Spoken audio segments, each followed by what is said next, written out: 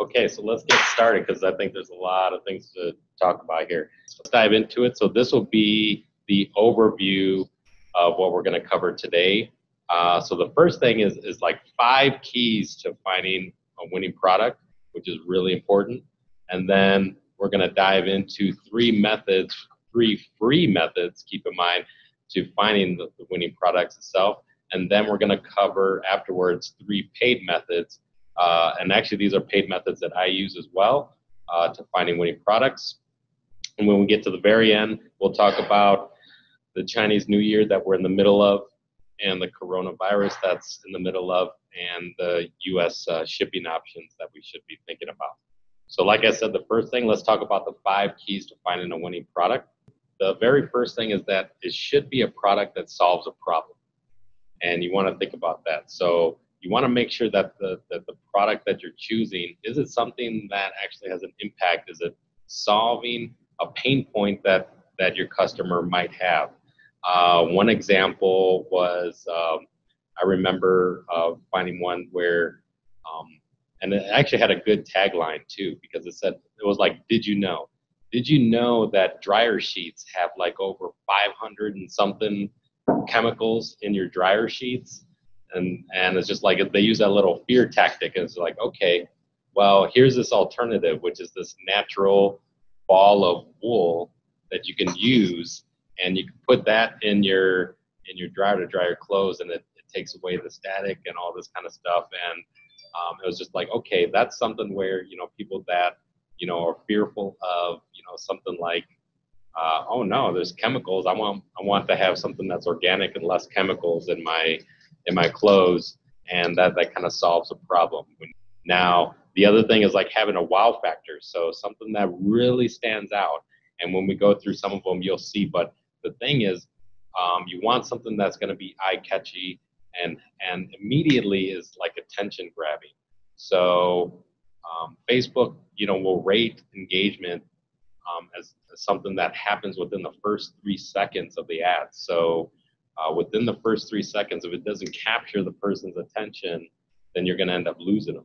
So it's the product, and then even how the product gets displayed. Does it have anything that has that wow factor to that product, which is important. The next thing is, something that's typically not found in stores, or at least not easy to find. So if you're trying to sell a product, if it's just a phone case, right? If it's just a phone case that you're trying to sell, well, you can just go to any store or the shopping mall and buy any old phone case. But, like if you take, Scott Hilsey's example, right?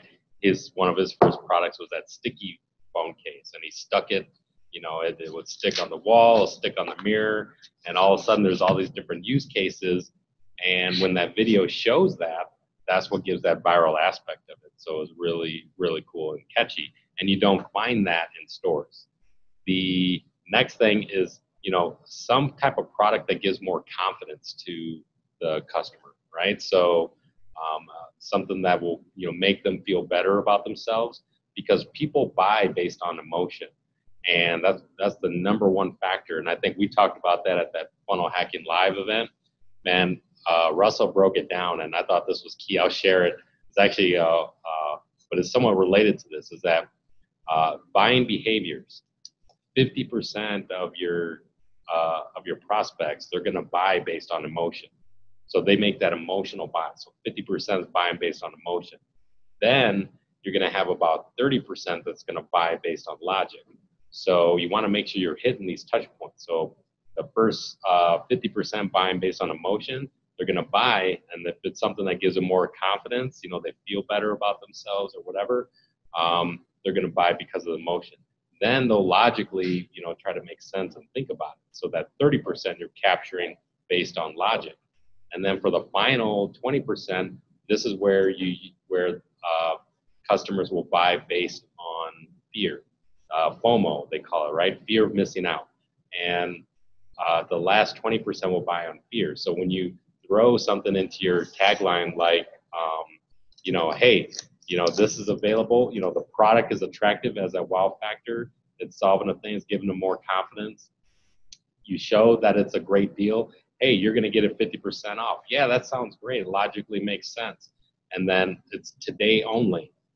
Well, ooh, now it's a fear of missing out. So you're like touching on all of these factors within one like ad copy, and it's a really cool thing. So you can see how it comes together where you're touching the emotion, the logic, the fear of missing out, and it really hits on there, which is cool. Yeah. Quick question on that, Brian.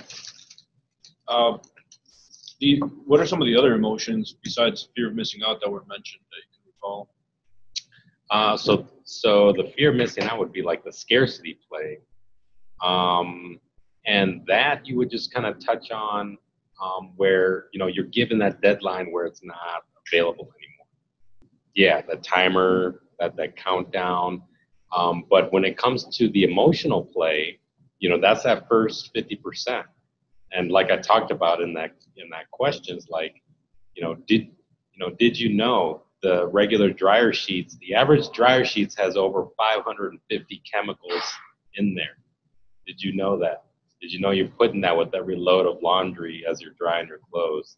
And it's like, all of a sudden it's just like, whoa, I'm just all getting on my clothes and then my kids are wearing it, whatever.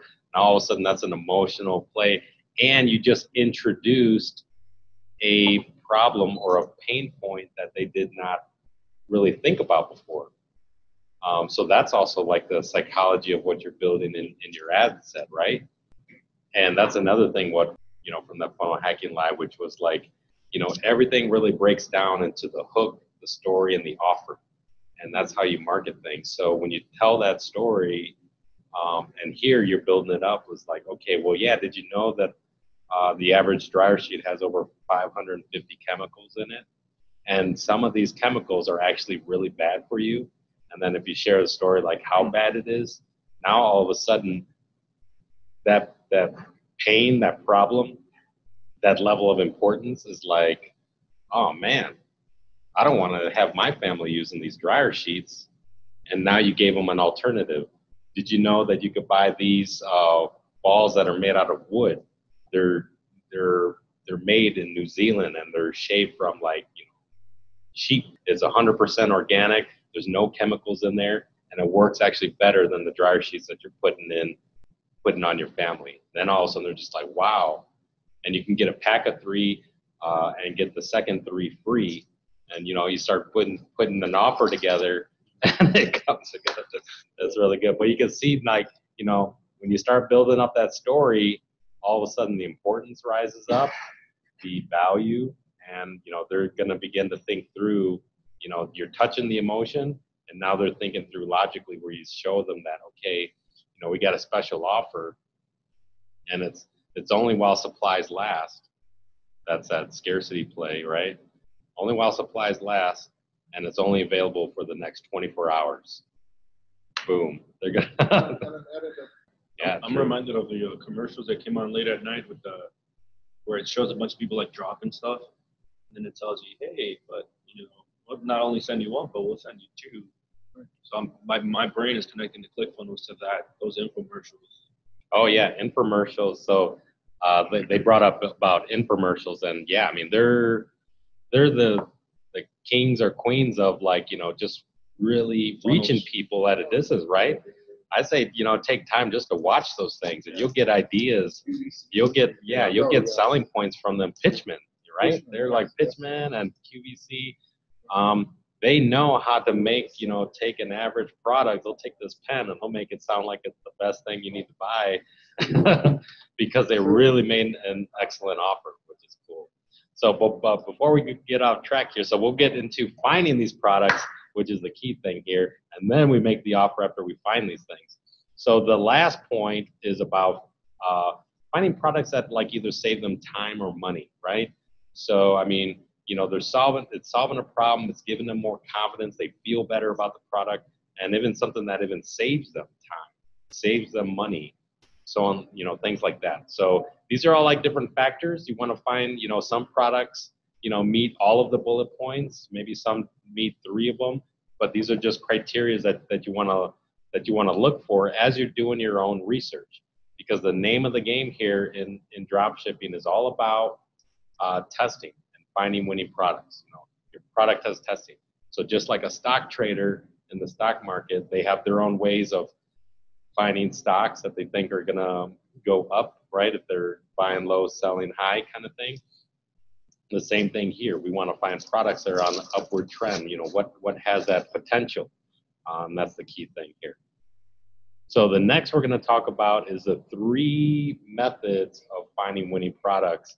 Wasn't that amazing? I'm telling you, man, I hope that was helpful for you. My goal is to help you get more sales in drop shipping. And check this out. I put something even more special for you. I put together this amazing guide. I call it the 3 keys on how to take the guesswork out of finding winning products. It's the ultimate resource guide to finding winning products for drop shippers just like you. And I put this together. It's free. It came from a recent event that I did teaching people in Chicago. There's over 250 members here in our Chicago group. And I put this together and I saved it to give it away to you for free. It contains the full video and an ultimate resource guide that you can download. So this is really amazing. I'm excited about it. Now, why am I doing this? Because I believe this information should be for free, and I'm helping people get started in drop shipping. I want to help you avoid the fakes out there and keep it real. And I want you to follow real tactics from professional drop shippers. So this is what I put together. It's a collection. I call it the ultimate guide, and it's something that I'm going to be giving away to you for free. All you need to do is click on the link or go to products.techmoneytalks.com. Go to products.techmoneytalks.com. So I'm giving this to you for free, and I'm hoping you can return the favor by maybe leaving an awesome review for the Tech Money Talks podcast, or maybe doing a shout out on Instagram, or maybe sharing it with somebody. Be a friend to somebody who needs it, So share it with somebody who needs it. And then also, even better yet, you can give me one of these.